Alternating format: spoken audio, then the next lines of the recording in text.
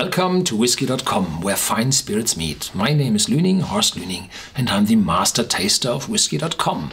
And several weeks ago, I found a parcel in my daily mail, and it contained 3 miniatures of the new Mortlach series of the proprietor Diageo. I tasted already the rare old here in this video. Today I will taste the 18-year-old, and the 25-year-old will come in a few days. The bottles aren't in the market yet. It's summer 2014, and it's said that it will appear on the market late June, July, and it will be available worldwide. And so let's give you a few impressions of this whiskey. I said a lot to the distillery and to the new series in the video about the rare old. To make long things short, Mortlach is one of the very few distilleries which is able to distill 3 times. They have a wash still, an intermediate still, and a spirit still. They have reflux bowls for a smoother spirit, and they, as I learned, intermix the output of the 3rd still with the 2nd still, and they have a 2.81 distilled single malt whiskey. This is shown on every bottle. Every bottle has 43.4 ABV. This is the new cask, the new strength, bottling strength for Mortlach. There will be a 4th bottle on the market. I haven't had my fingers on yet. With a higher ABV, I think it's 49%. It's only available in the travel value global distribution, whatever it's called. GTME, Global Travel Middle East. Those abbreviations.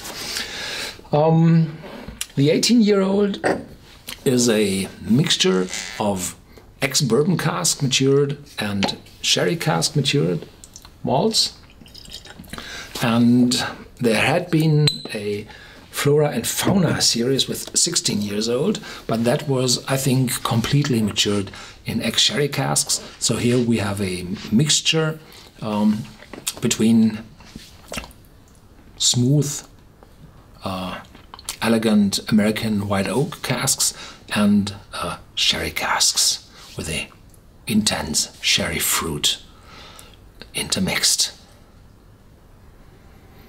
The bottle has only half a liter in Europe and 0.75 liters in the US, because half a liter bottles aren't allowed in the US. There are still some regulations in place. Yes.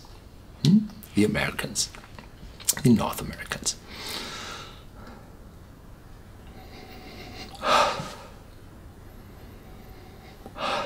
Vanilla, caramel, and orange peel.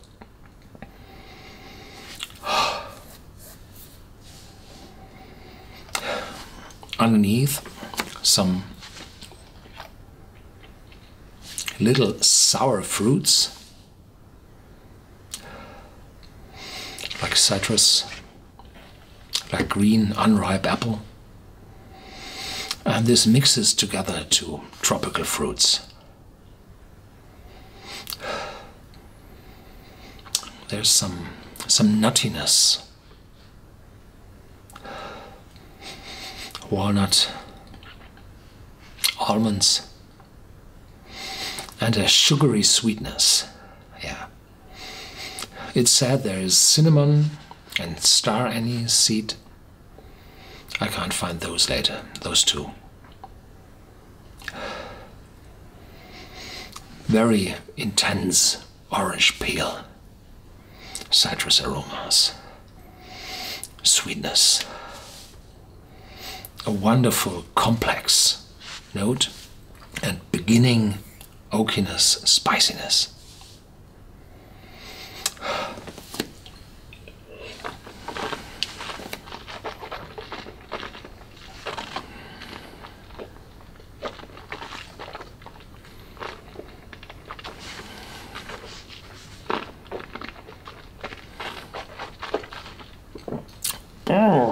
The beast. In the beginning it's very smooth, mellow in your mouth, and an oiliness appears on the inside of your mouth. But then, the longer you have it in your mouth, the more intense the spice becomes. And yeah, it's mouth-watering. There is no ginger. Ginger is too sharp. It's like a sweet pepper, fresh ground sweet pepper. There's some sandalwood, licorice. A light bitterness appears from the oak, like in dark chocolate. And in the aftertaste, quite long, becoming drier. The first fruitiness vanishes, and the orange peel combines with the oak. Strong.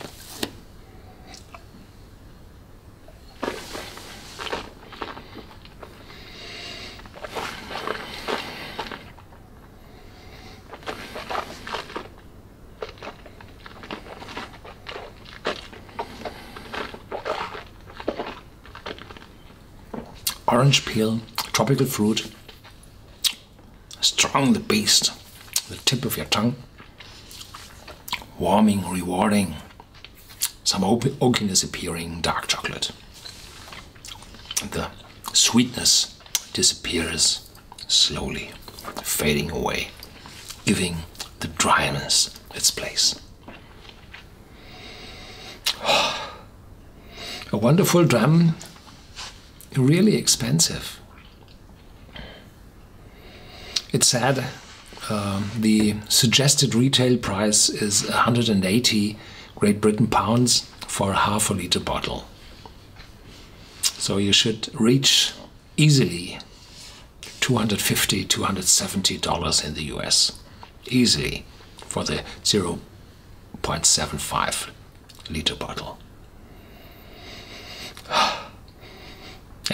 Don't spoil a drop.